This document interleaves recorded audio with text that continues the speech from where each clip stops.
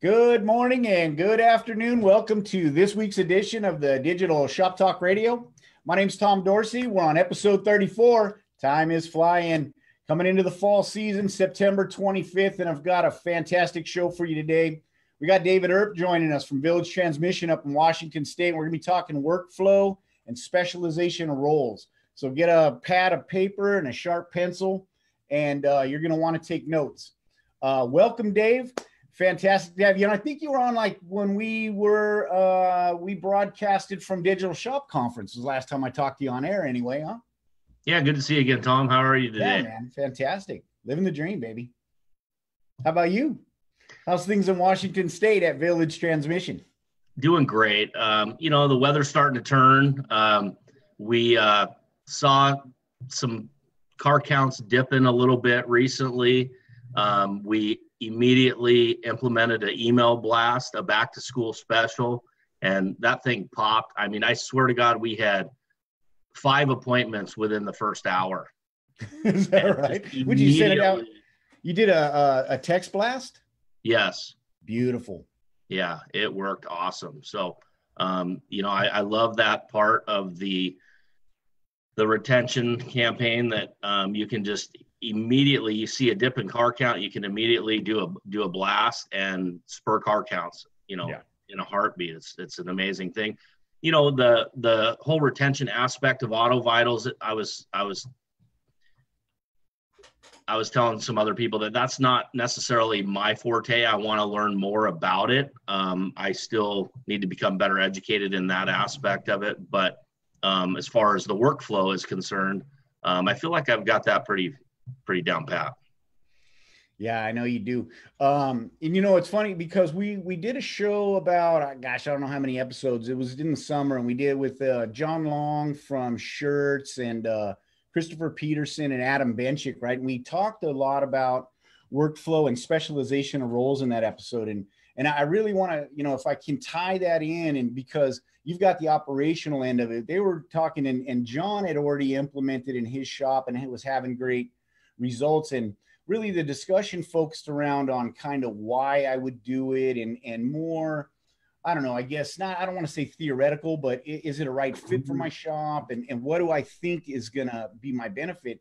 But you've actually got the experience with that. How long have you had a specialized role? And I'm assuming the specialized role that you have up there is an estimator in the shop?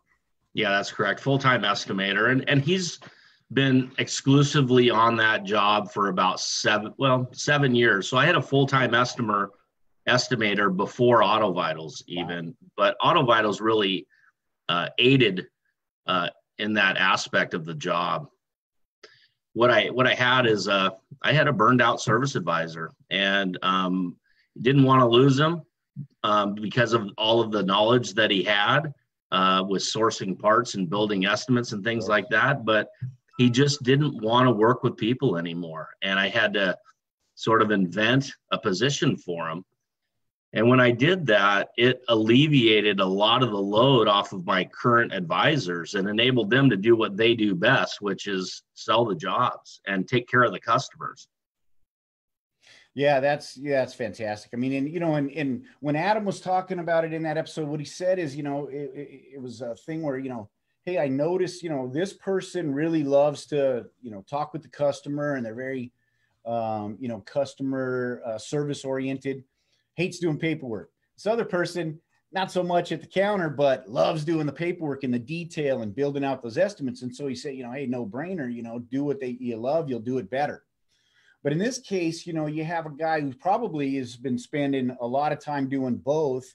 But like you said, you've got years of investment. He's got years of experience. I mean, the internal value of that is just so incredibly high, and exactly why lose them when you can just specialize a role around them. So how did that affect your business once you were able to pull that off? I'm sure he was more motivated and engaged, but overall in the rest of the business, sales increased, customer service increased. Absolutely. So now we have somebody who actually has the time. Now that we're making all of these beautiful inspections and beautiful recommendations, we have somebody who actually has the time to sit, edit the inspection first and foremost before it gets sent to the customer, which you know as well as I do, that's a very important thing to build high average RO. Yeah. And then actually take the time to estimate all of the recommendations is a very important thing as well. So it was huge. I mean, it really alleviated my service advisors to provide better customer service, because they're not thinking, oh, shoot, I've got to get that estimate done for Mrs. Jones right now. I can't call Mr. Peterson right now because I've got to build this estimate for Mr. Jones. And meanwhile, they've got customers walking in on them and the phone's ringing, all these things going on. What tends to happen is those estimates get put to the wayside, and they never get done. And that one little thing, adding a full-time estimator, I think has been one of the best things that I could have done for my business. And so before he moved into that estimator role, were you struggling with that? I mean, even when he was on the counter, or customer facing, was he when he gets busy cherry picking jobs? That's exactly what happens. Yeah, because you said something that was really key. He estimates all the technician recommendations, right? And so in a digital shop concept, what you have to realize, I think, is that you're going to sell it. You might as well estimate it now. Maybe you don't sell it today, but just like we were kind of chatting before we went live, is we're so driven by the phone tells us what to do. And if you put that information in front of a digital motorist, they're going to do it. They're going to respond, right? Because the phone told them to. Think about how they act with, or Netflix or some, different, your map app or some different app that you use. You update it when it tells you, and turn it on, respond to the notifications when it tells you to. And so if you can do that in your shop and they're driving into the shop for the next visit, guess what? They've already looked at all the info. They know what your recommendations are. They've already approved it in their mind, or they wouldn't be driving in there. It just might not be today. And so now you got the estimate built, and you're ready to present it when it's time. And based on what you can set as a, maintenance plan, customized for that motorist needs. And it's not if, it's when. The other critical aspect of that is, if we did our due diligence, we did a beautiful inspection, we did all the estimates, and sometimes the customer just flat out doesn't have the money to do all of those recommendations. The service advisor needs to make sure that he puts any unsold recommendations into the recommendation field in your point of sale. That way, Auto Vitals will pick up on it and remind the customer of those recommendations that have already been estimated. Yeah, and if you got your settings, if you're using your digital inspection assets in that reminder, then they're seeing the pictures and the videos that the text took, the text notes. And it's, again, I think that, it's like that old, how many touch points does it take to make the sale, and the more that you can set an expectation, reinforce that through the reminder with the picture and video. Again, when they're driving into the shop for that follow-up appointment visit, they're sold. You just don't wreck it. Just don't give them a reason to say no next time. And if you open up the options, here's what we can do today. Here's what you can do in, 3 months. Here's what you can do by end of year, something like that. Financing options come right on top. So in other words, you're not really trying to twist their arm and convince them. You're just trying to help facilitate the plan to get the work done, 100% of the work done from your technician's recommendations. Exactly. Hey, Dave, so what did you have to do from like a workflow perspective when you got the estimator? So your estimator was on board. So you really built out your Auto Vitals workflow with that with that specific role in mind. How is it different than, say, like the standard workflow that comes out of the can? Well, I can show you if you want me to screen share real quick. I can show you what my TVP looks like in the workflow view. Yeah, it'd be awesome. Dustin will help you get that thing done. I think he just has to. There you go. Okay. So we've got our today appointments. We've got these vehicles that are waiting for inspection. This one has been queued up as needs estimates.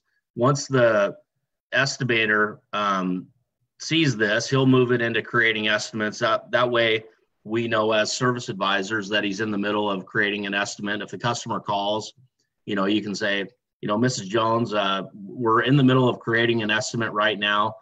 You're going to get a notification here as soon as he's done, that the estimates are done. So what happens is after he does the estimate, he's going to move it into waiting for approval. At that point in time, the customer gets a notification along with the inspection automatically. And then we kind of watch the timer to see, how long the customers looked at the inspection, kind of give it a few minutes, let it stew a little bit. If we don't hear from the customer, we call them and then sell the recommendations. That is awesome. You hear that, folks? That's the Amazon rule. Don't call them and push them. Set them up, educate them, set the expectation that they're supposed to call you back with questions. Wait on the call. It's really hard, but if I'll tell you, here's a tip for you to make it easier. Take up fishing. Because it'll make you patient to wait for that, it's for that bite. But no, that's fantastic, Dave. I appreciate you showing that to us and getting an idea on how it is. So then your estimator comes in and his job's pretty simple. When it's in this column, I deal with it. If it's not, I really don't have to focus on it too much. What have you noticed from an efficiency perspective, and also maybe from, I would say, even an initial AR or a sales, a close rate perspective, once that estimator got onto AutoVitals and you guys kind of got it all turned into habits? Well, so I'm not going to sit here and tell you everything is all rainbows and unicorns. Sure. Because it's not. There is a downside to it. Closing rate definitely goes up. Average RO definitely goes up. The problem that can happen here, though, is sometimes, let's say on a Monday, you inspect a bunch of cars, okay? Well, now we've inspected 5-6 cars, and they're all sitting and waiting for estimates. Well, that can be a bottleneck to where the estimator is absolutely buried for a few hours on Monday afternoon trying to get these estimates done so the advisors can sell it. So what I've instructed my advisors to do, if you see something like that going on to where, you've got 5 or 6 estimates waiting in queue, you're perfectly capable of doing some of those estimates yourselves. Let's say, for example, it's a brake job. Don't take a brake job and put it in waiting for estimates and wait for the estimator to do it when you've got the thing up on the lift right now, and you could just as easily build a brake estimate and sell it immediately and get the tech, order the parts and get them on it. This full-time, we do a lot of big transmission overhauls and a lot of big jobs, high ticket items. And that's more for what that full-time estimator is designed for, is the bigger stuff, not the alternators and starters. And it's also for recommendations based off of the inspections to make sure that we are estimating all of the recommendations. Yeah, and it's almost like the can job stuff, right? The can job stuff, maybe the service writers can estimate, like you said, why tie up the lift? Get the big stuff over to the estimator, give them the time. Have you ever looked into using the smart chat function? Do you ever have guys like your technicians, as they're going through, maybe if they know there's a lot of recommendations and it's the potential to be a high ticket, right? A lot of hours on that ticket. Do you ever get them to start using that smart chat and start to send the inspection results over before they've even completed the inspection, just so you can get going? Yeah, we're doing that too, along with we're using Voxer as well. Any means necessary that we can communicate quicker and easier. The one thing I cannot stand is when, a service advisor is with a customer and a technician walks him up into the office and he sits there and stands and waits for the service advisor to finish so he can tell him something, So we communicate any means necessary. I don't care if it's text messaging from smartphone to smartphone, utilizing Voxer or the chat feature in AutoVitals for sure. Yeah, fantastic. Yeah, I mean, sooner you can get it done, sooner you can get it out, sooner the customer can review and get the answer back, and you get them out the same day, minimize the amount of carryovers and stuff like that. So it's funny. So what about from the customer's perspective? right?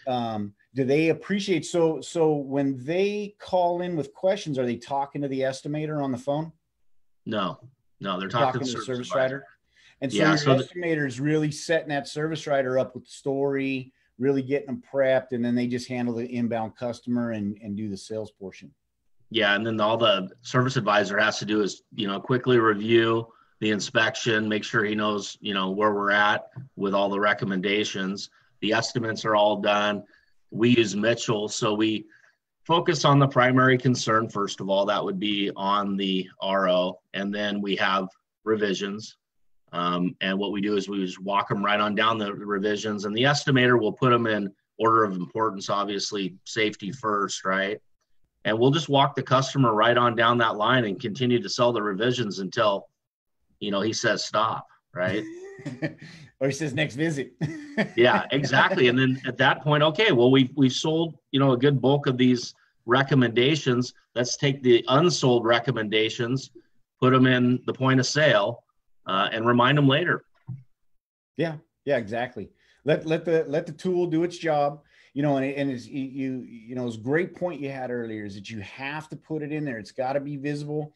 You want to make it as customer friendly as possible. So, you've presented it during the last inspection, you present it again at pickup, and then the text and the notes in there, for the customer are exactly like it. So he remembers, he knows what the next step is. I should say he or she, I'm sorry.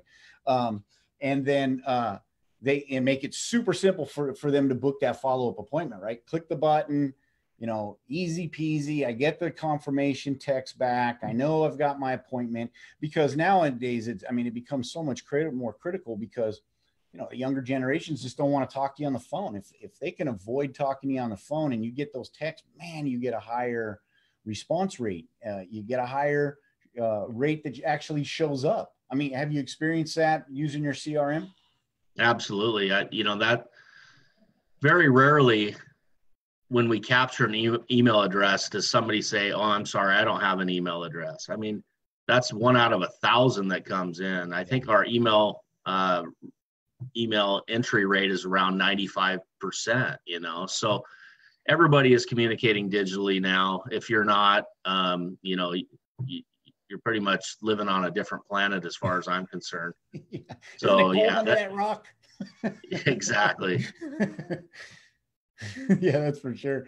Yeah. No, that's fantastic. So what's next? So, really, when you've got that estimator role in there and, allows your service advisors free time. So do you notice that because it starts at the technician, right? The technician with the digital shop really has to take the good pictures, put in the good notes. I'm sure the estimator then gets to kind of be that conduit, go in and do the follow-up. So in your role, does the estimator, does he ever reject an inspection?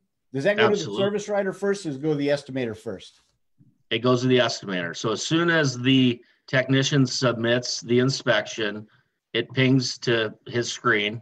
He picks up on it. He starts editing the inspection at that point in time, creating all the estimates. If he doesn't like what he sees, if he doesn't like a picture, or he thinks that inspection is incomplete, he's going to reassign it. That's all part of my workflow program. Reassign it, kick it back to the technician, page over the intercom so everybody knows he didn't do it right, and say, "Hey, Jim, you didn't complete your inspection. I'm reassigning it back to your tablet so you can complete it." You get sound effects in there and the whole thing. Wah, wah, wah. Yeah, so, everybody, ooh, yeah. Yeah, right. Somebody's buying lunch. Yeah. That's awesome. It's holding people accountable. That's what it's all about. Yeah, for sure.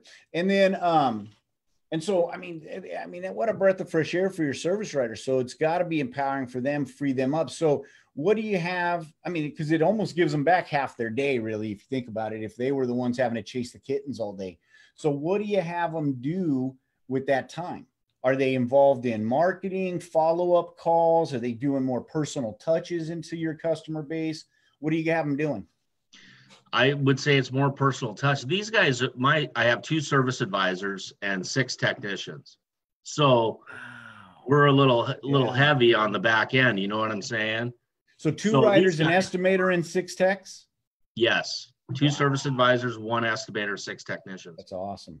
So these guys are running and gunning all day long, and we get waiters and drop bys, and you get people that just want to chat. I mean, the phone's ringing off the hook. It's everything that they can manage just without having that aspect of an estimator. Now, if I didn't have a full-time estimator, I would have another full-time service advisor. I mean, that's or two.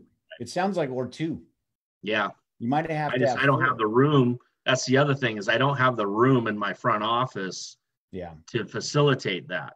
So I have a back office for an estimator. Yeah. Let them focus, get them out of the line of fire, closer to the bays. I see Frank Scandura, his shop's kind of like that. He's got a cool, little setup in the back behind the counters. And they get back there, and that's really, I think they do a lot of their estimate, and they do the presentation up front. And so it really, I'm sure, helps when you can get the person out there to focus, because that's really where you want to make sure that they're putting in a lot. I mean, of course, everywhere in your business, you have to make sure you're focused and dialed in, but in the estimate, you don't want to miss something. You don't want to misquote it. You don't want to underestimate time. You want to take the time to focus and really think it through, and really be able to get out there and see if you need to add hours in there because, the condition of the vehicles that's seized up or what's going on, and really get a good, I think, team built around with your technicians and that estimator to be able to set each other up for success, right? Tell the story, help the estimator to get it done in a fast amount of time, in a complete picture. And then he can then empower the service writers to get out there and just, because really now they're just establishing a timeline, it sounds like, right? As you come in and say, hey, here's,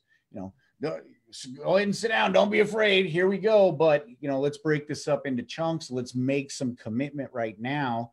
And then let's plan to get all of this work done over time, and then maintain it regularly so we don't have to get back into these repairs, right? And just as you build that expectation and do a follow-up. So what would you say from a return rate? How many of your customers would you say in your database are loyal? Out of the last 10 appointments you've had, how many of them were coming back because you're the shop for them? 80%. Yeah. So do you ever get worried that you got to find new customers every once in a while?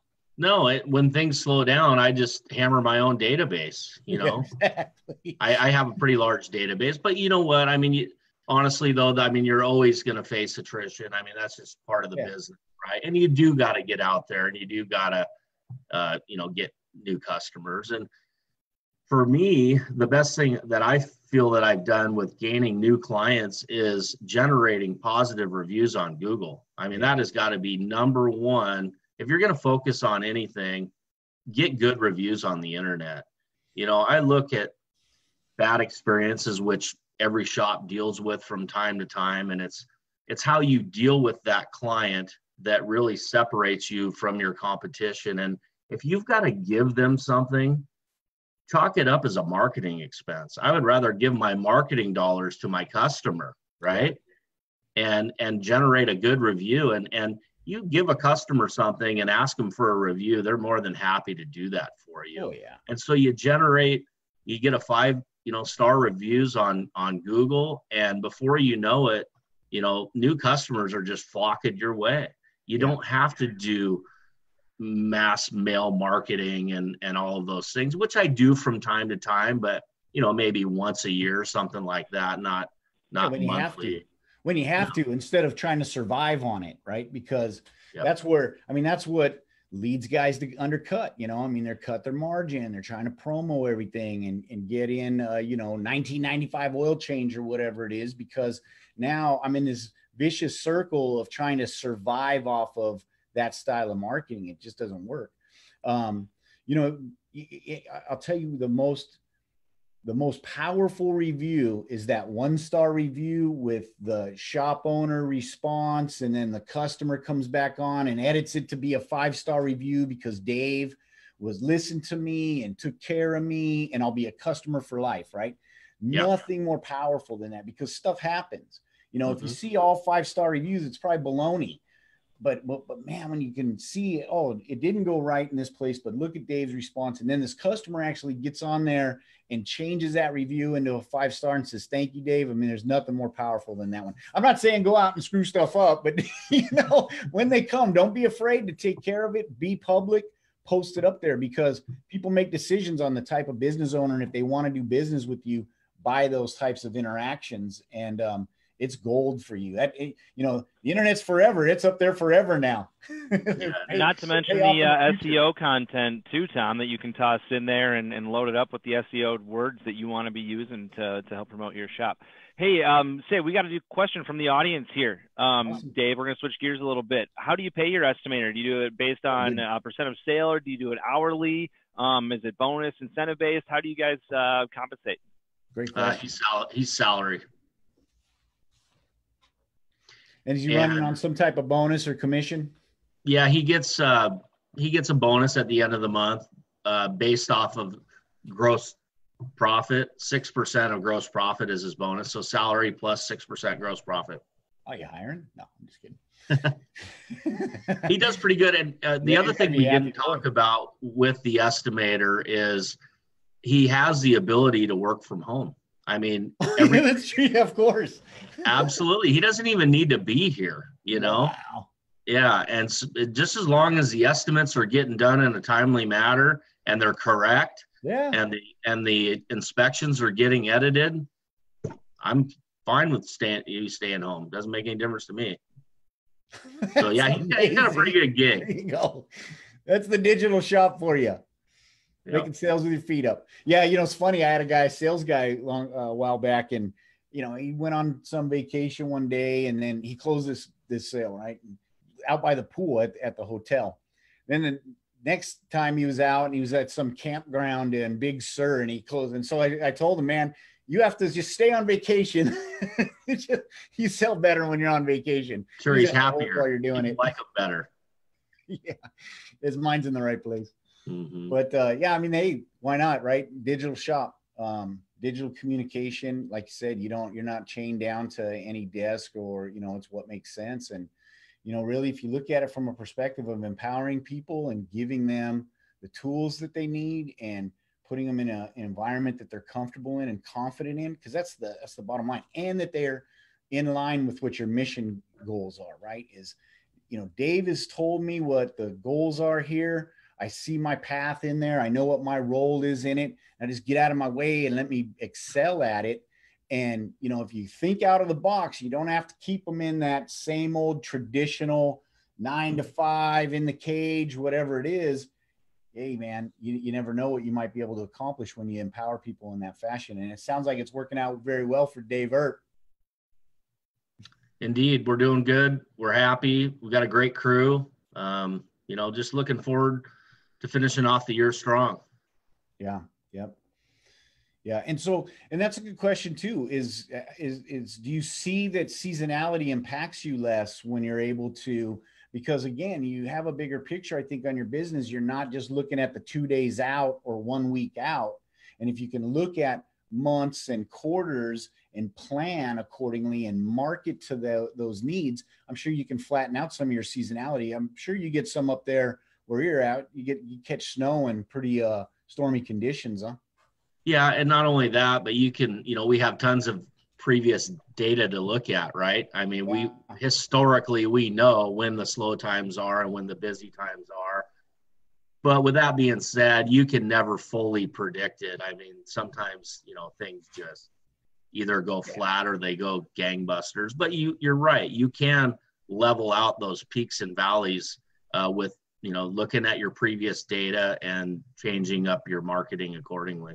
Yeah, it's just being prepared, right? It's having a plan and work your plan. And if you can get the data, if you can have a process in place that's scalable like that, and everybody's empowered in their role, then you can really, start to look deeper into the year and really set big goals and then go after them. And what happens is when you're going after a really high goal, the higher you set it, even if you don't hit that goal, but you're right there. Hey, you know what? You still grew your business. You probably did better than you did last period. And, all you got to do is beat yesterday by 1 and you're growing your business. That's right. And so, Fantastic show, Dave. I really appreciate you coming on and sharing that insight and sharing how you set up that estimator workflow. Can folks in the audience give you a holler if they've got questions and want to pick your brain? Absolutely.